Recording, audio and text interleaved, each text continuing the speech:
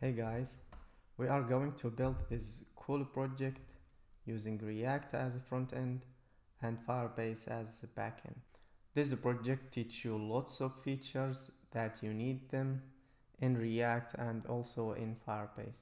So if you need to add your images into this gallery, you just need to click on this add button and register for new account if you don't already have an account.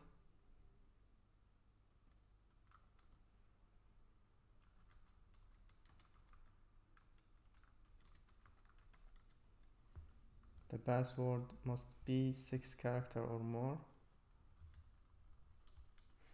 This is not only protected in the front end, because the front end is user's code side, it can be manipulated and the rules can be bypassed.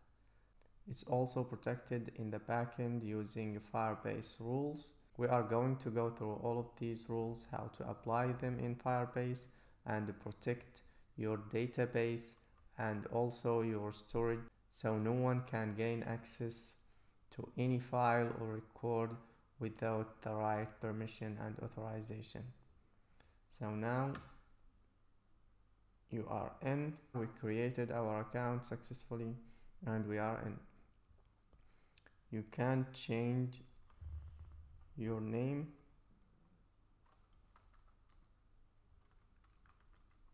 and your avatar photo.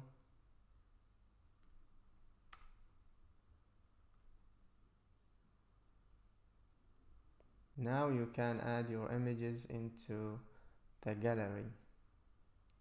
It is possible to add as many images as you want in the same time with real-time progress. These are the images of this new user.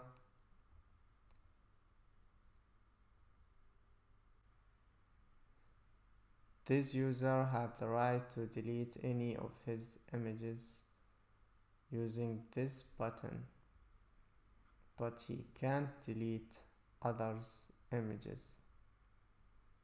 You can explore the images by clicking on one of them. You can make it full screen.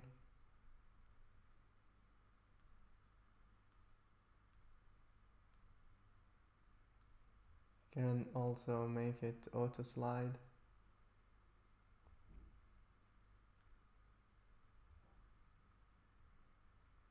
From here you can verify your email by clicking on this, and verification link will be sent to your email address.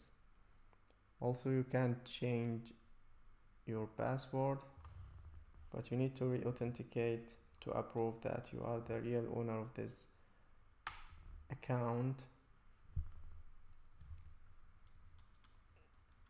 and add your new password.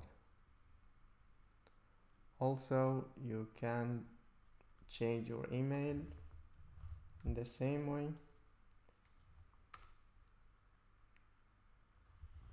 I'm not going to change it now. Also you can delete your account. By deleting your account, you are going to delete all of your images and all of your records in the database. This user has been deleted and logged out. If you wanted to try logging by Google, by pressing this button, choosing your account, you are in. And because this user is the owner of these images, he can also delete them from this option, and also he can add new image.